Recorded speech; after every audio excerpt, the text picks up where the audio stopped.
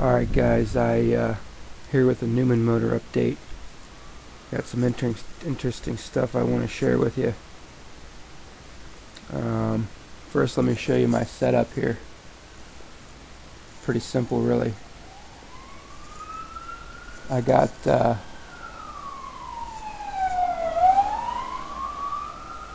this shaft here is from a computer printer, and then them bearings are from skateboard wheels, just screwed down to a piece of wood, plywood,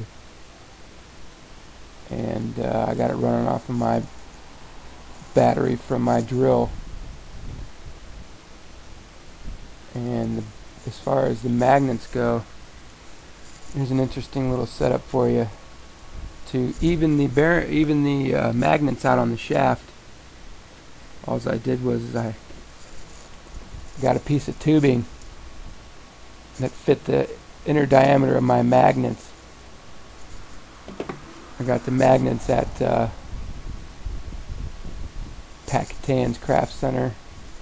The magnets fit right inside the tube. Then you just drill a hole. You just drill a hole through the center of the tube, and then slide that hole through the shaft. Then all you gotta do, slip your magnets in, and it keeps them perfectly even on each side. And then just for safety's sake, I wrapped mine in duct tape there.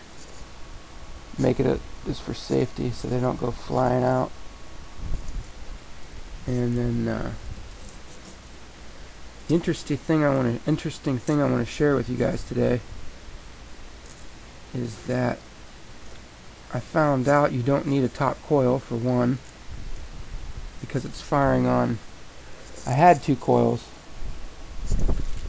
a lower and a top and a bottom, like so, and then I found out you don't need this top coil because it's only firing once on the bottom.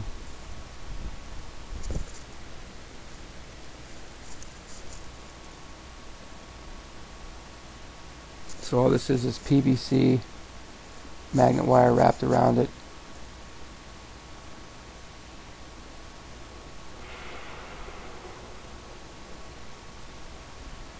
Okay, here's the interesting thing I want to show you guys.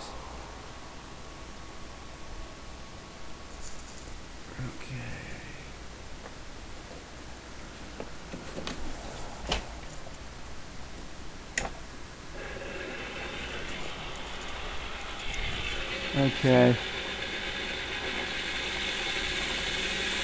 This sucker will go very fast. And as Ray of Energy just said, that it's all an adjustment of the commutator for the speed, the timing, like an engine. Okay, here's the interesting part. Chuck Tuna, maybe you can help me out, man. Okay, what I have here is just an LED light. There's no batteries connected to it. All it is let's see if I can get a better shot of this. Here is a coil with magnet wire. It's just a toilet paper roll. Toilet paper roll with some magnet wire wrapped around it. No iron core. And then the connected to the LED light. No batteries in it or nothing. The interesting thing is when you move this coil. I'm going to try and get this in one shot.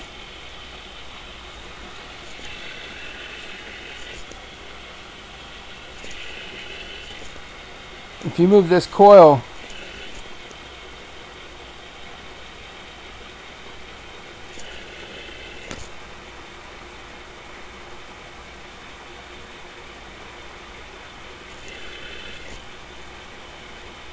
See that?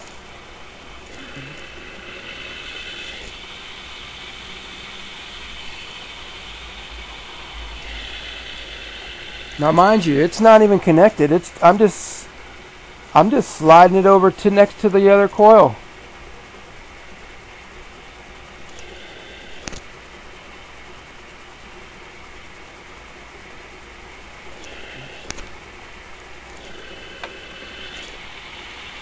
If I can line it up here so you can see the light.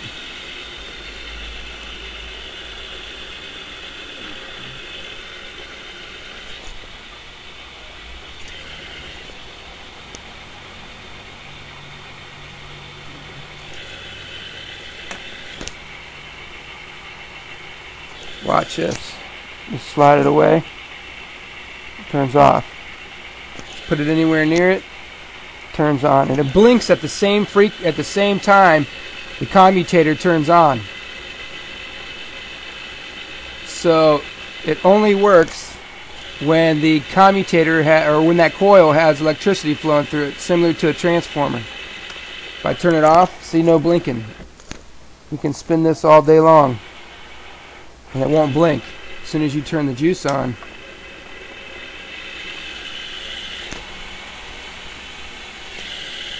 now, interesting enough,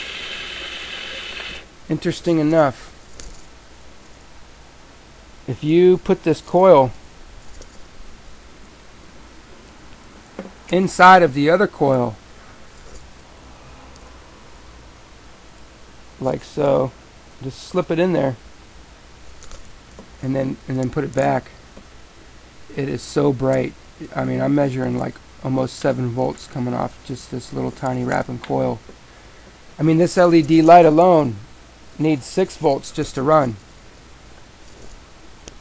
So let's see it now with it inside that coil. I mean, look at that.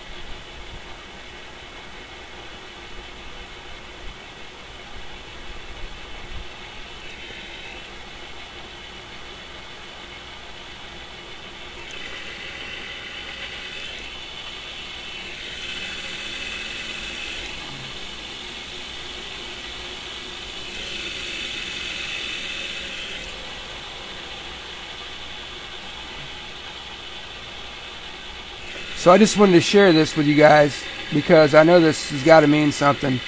Because the only iron I have here is the shaft, and it's stainless steel. So is this radiant energy, or what the hell is this? Just thought I wanted to share this with you guys.